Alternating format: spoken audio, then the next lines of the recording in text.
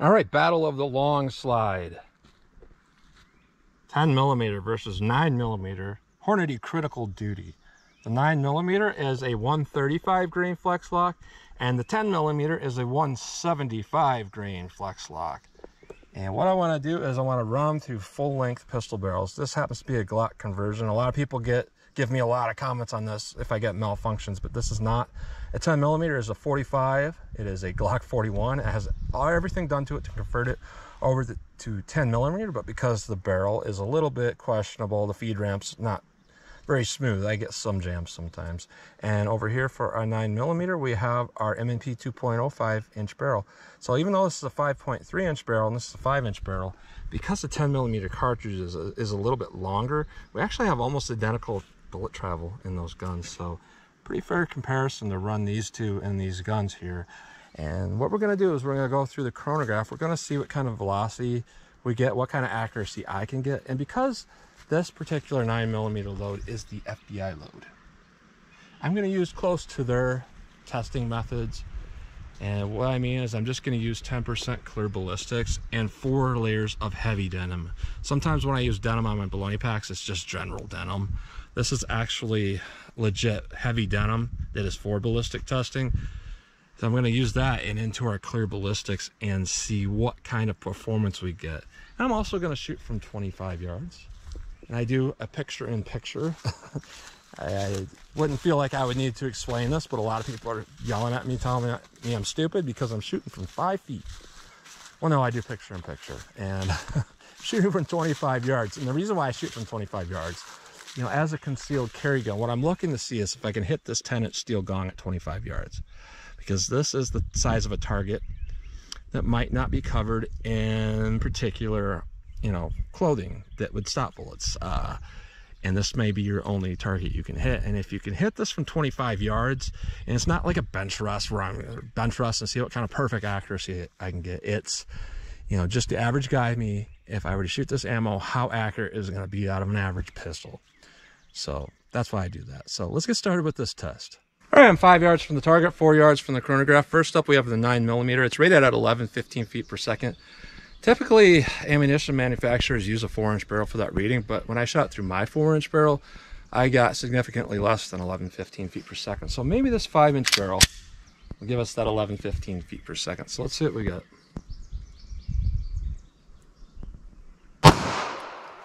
.92. 96, 1088,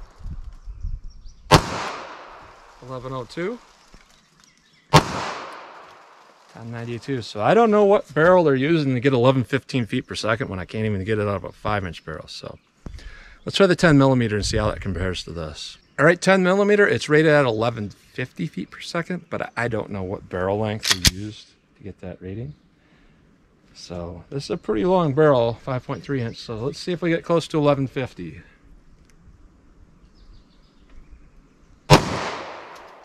1139. 1134.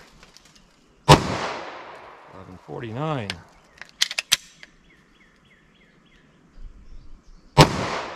1133.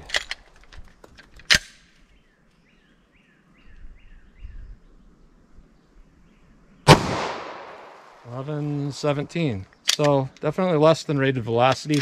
As you can see, my pistol is not enjoying that ammunition, but let's hit our ballistics gel block and see how these two compare to each other. I almost forgot to mention, but one of my Patreons, Dan, supplied both boxes of ammo for this test. So thanks again for that. But let's see what we get with the 9mm and our ballistics gel.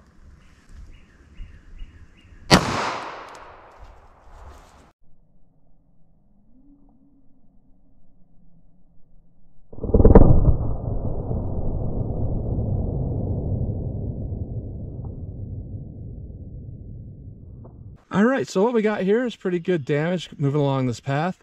And we stopped in the second block here, and sometimes the camera doesn't pick up, you know, the measurements correctly because it's kind of a stretched screen. But what we're looking at is we don't have any damage path beyond the nose of the bullet, but the nose of the bullet is at about 17 3/4 inches. So 12 to 18. They're cutting it close there.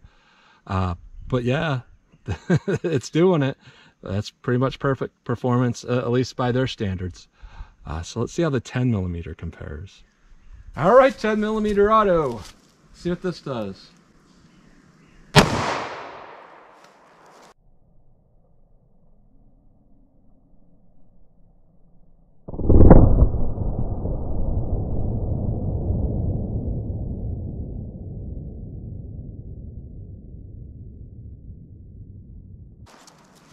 All right, so there's a significant difference there. Obviously, our bullet is up here. It turned, kind of turned backwards.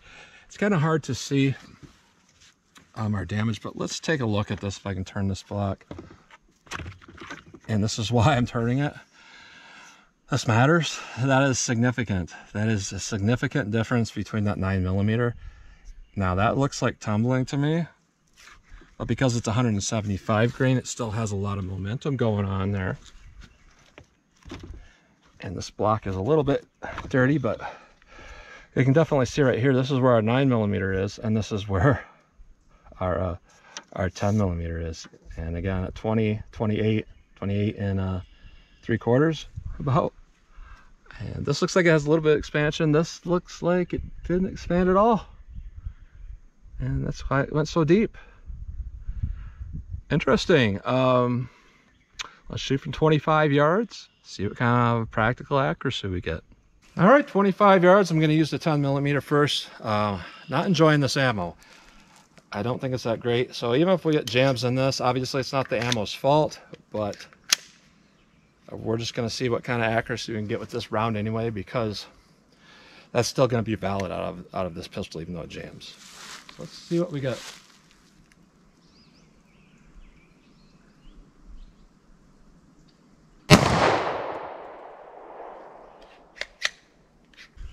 Not really sure where it's hitting.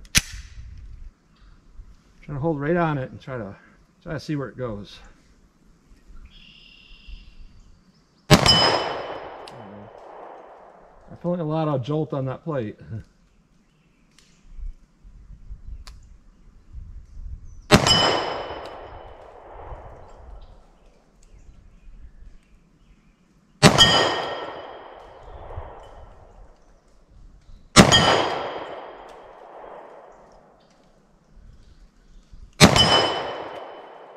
All right, not too bad for accuracy anyways. Let's see how that 9 millimeter compares. All right, 9 millimeter, this is clearly the better round, even though the velocity is less than listed. My only guess is they're doing that because they're trying to make it more shootable for more people. So even though there's a potential maximum listed velocity, it's really not that, because they're trying to bring that recoil down. So let's see what I get with the 9 millimeter.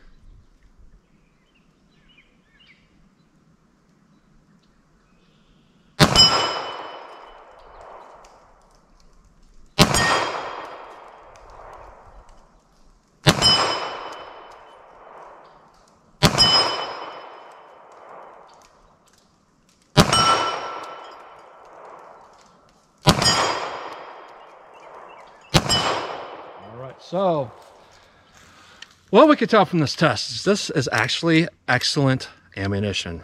I tested it in the 4-inch barrel with the 9 millimeter version. I tested it in the 4-inch barrel going through our fiberboard. We got essentially the same performance that we got in our just straight gel. We're getting really, really good performance. It's really good ammo. It's a perfect 9 millimeter load.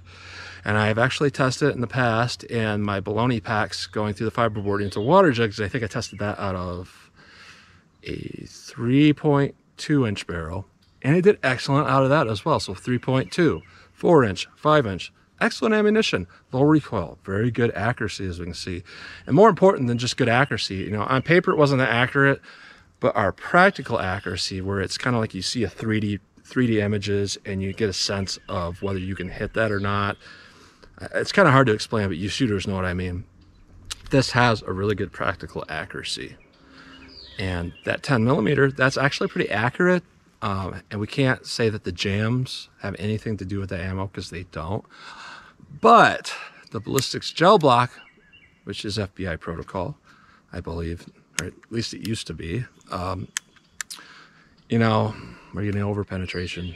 So And I believe that the real gel that's not synthetic actually is less dense than that. So we would probably pass through two gel blocks if it was regular real gel. So not very impressive for that 10 millimeter, but this, you know, it's not every day I can hit the plate every time. So, and have good ballistic performance. I have a really good feeling about this 9 millimeter ammo. It's probably going to be my go-to to suggest to pretty much anybody, considering all the barrel lengths. We tested it and it did excellent. So that's what you get today. So as always, comment, share, and like, and thanks for watching.